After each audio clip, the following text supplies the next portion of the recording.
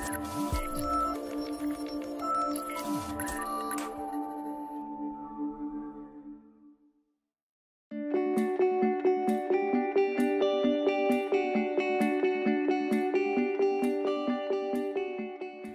morning, everybody. It's my pleasure to be here. My name is Diana Allegretti, and I'm from Cornell Tech. We are under the umbrella of Cornell University, which is located upstate, about 4 hours north of us, in Ithaca, New York.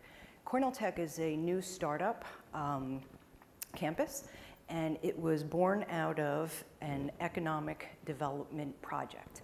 The City of New York put forth a international competition for an applied science and engineering campus. And today we do have an expert in the audience here, my colleague from Weill Cornell, Dimitri, who was part of the Economic Development Corp, who was on that team selecting us. So we teamed up with Technion, which is the Israeli Institute of Technology, and we put forth a proposal. So what the city was offering was a choice of 3 different sites, as well as $100 million of seed money. So there was a whole long process that we had to go through. Part of that, after we won the competition, was that we needed to go through what's called the Euler process. It's a very rigorous, prescribed process in the City of New York when public lands are given to a private entity. So after that, we had to close on the land. There was a lot of complications with that. The land was owned by the city, which then was leased back to REOC. REOC then released portions of it to us, and there's stacks and stacks of lots of ground leases that lots of lawyers, I'm sure, made a lot of money on.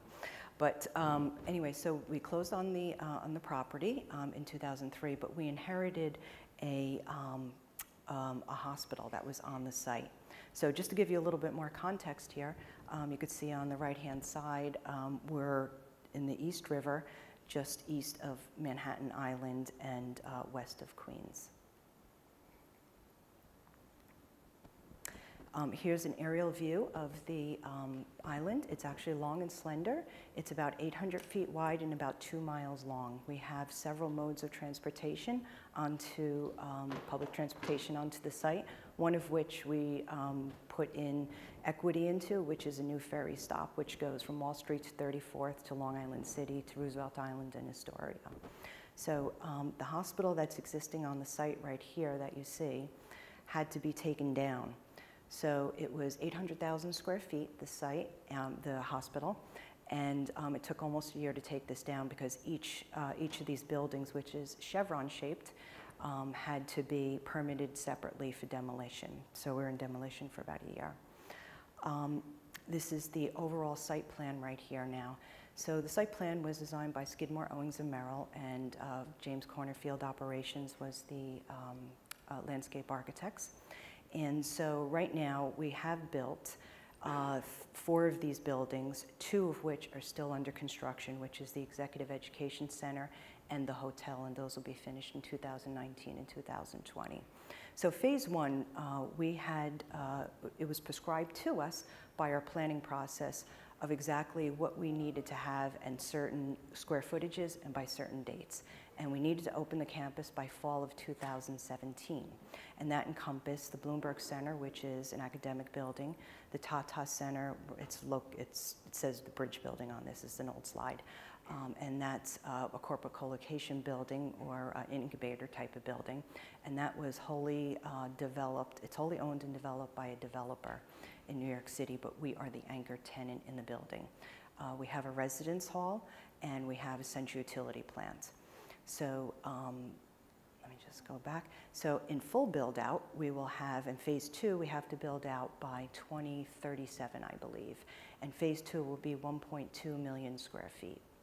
There'll be a repeat of the same type of uses. We'll have another academic building, we'll have another residence hall, as well as other commercial buildings. Here's just a quick slide on the vertical construction that we started in 2015. Just to give you some orientation, Manhattan is to the back of the photographer. And here, this is about 1 year prior to opening. And one thing I want to point out here is that we had barging we took off all our demolition debris by barge. That was a pick-on, pick-off type of operation. And then we had a roll-on, roll-off, which is the second type of operation for bringing in our facades and bringing in all the steel for the buildings. So that was a really big operation that we undertook. So, you know, I'm here to talk about sustainability, but I just wanted to set the table on the context of the project. So when the initial submission was put into the City of New York for the competition, we set forth our project plans and values. So we wanted to establish excellence in architecture, have open spaces and whatnot, one of which was we wanted to provide leadership on environmental issues. And my colleagues up in Ithaca have done some really cutting-edge type of projects up there. They have lake source cooling, they have photovoltaic canopies, and arrays out in fields and whatnot. So to the credit of my colleagues who were involved with the project before I was, I've been on the project for the past 5 years. I started right after ULURP certification. All these things have been set in place, and that's what set forth all the design criteria. So there was some low-hanging fruit that you could do without really, you know, investing too much. One of which was these bioswales that we have. They're water gardens. You know, everyone has to manage their own stormwater.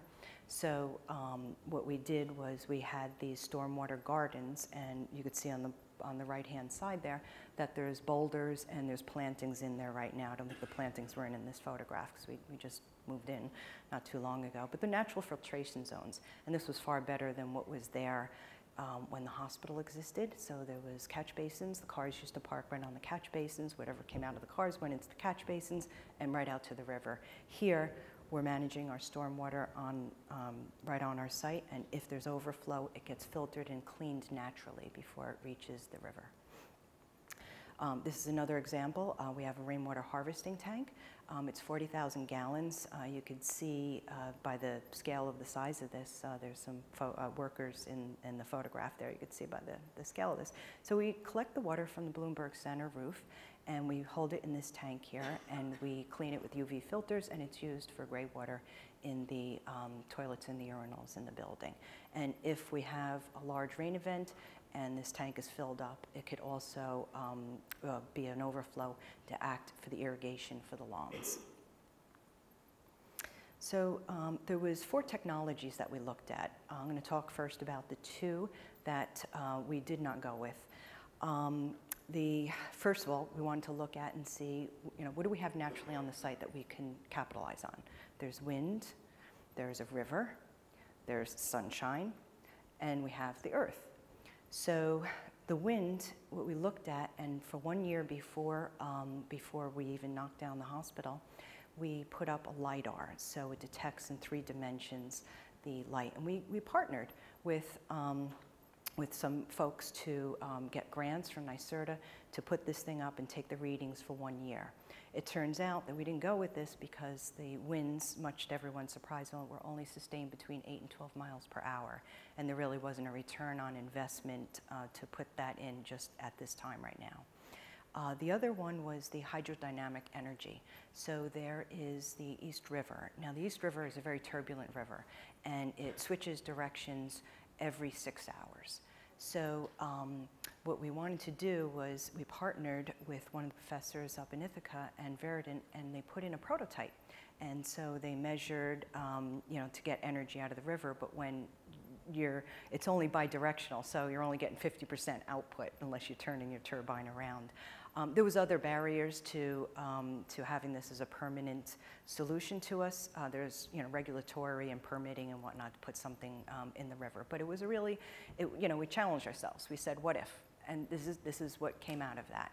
And so I think this is something we'll probably get back to in a number of years. But for the initial opening, this wasn't one of the technologies we decided to invest in.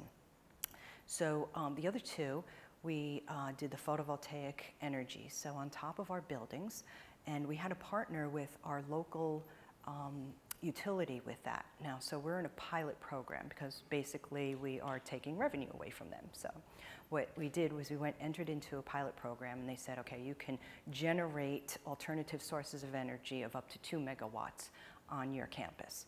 So we put up these canopies above the buildings rather than taking land away. And we're generating just under 1 megawatt between 2 buildings with our, and I'll talk a little bit more about that in my presentation.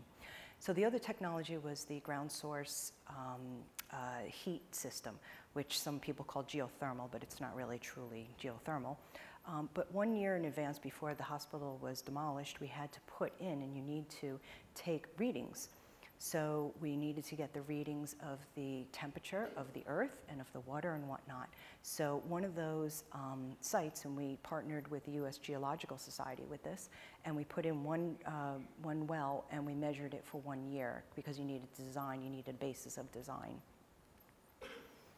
Here's the horizontal piping and the trenching for the geothermal system under construction. Here on the right-hand side is the section through the borehole. There you go down 400 feet, and they are about 6 inches in diameter, and there's about 80 wells that go down. The reason we stopped it at 400 feet was because at 500 feet and greater, it's a mining permit that you need, and it's a whole other set of regulations. So we just kept it above the 500 feet. And so it's a closed loop system. A lot of people ask us if we use the river water. We don't, because the river is, it's brackish, and the saline would then corrode the equipment inside the building. So it's a closed loop pure water system. Here's some pictures. What's kind of unique about this geologically is that there's natural fractures that occur through the rock. There's a lot of rock on the site. And so it naturally, as the river water and the tides rise and lower, it also sort of flushes the fields, if you will. And you could see, actually, let me just back up on that one. You could see the water plume from the fracture when the guys used to hit it with the rigs. It used to spray all over like Old Faithful. So here's another picture of the vertical loop system and a geologist taking some readings. And so, so the Bloomberg Center does not burn any fossil fuels. We heat and cool the building solely through the geothermal well system, and it goes into fin tube perimeter heat system, and it also is utilized in the chilled beams above the spaces.